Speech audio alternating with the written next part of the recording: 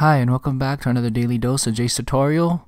So this is going to be a short video. We are going to add and remove a password for Microsoft Word and Office 365.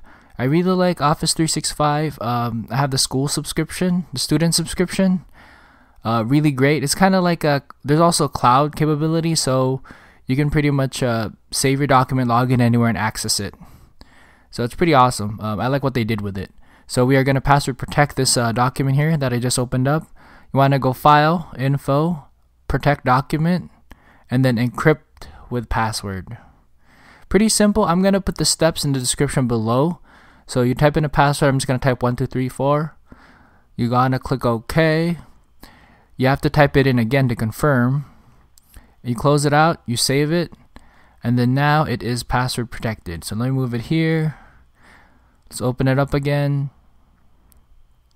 So let's put in the password 1234. Okay, awesome.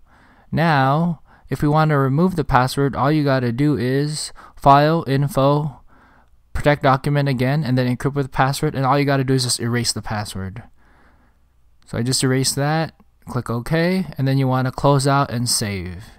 Very, very simple, pretty awesome. And like I said, I'm glad what they did with the Office 365. Highly recommend it. Word has always been great software. So really appreciate everybody for watching. Take it easy.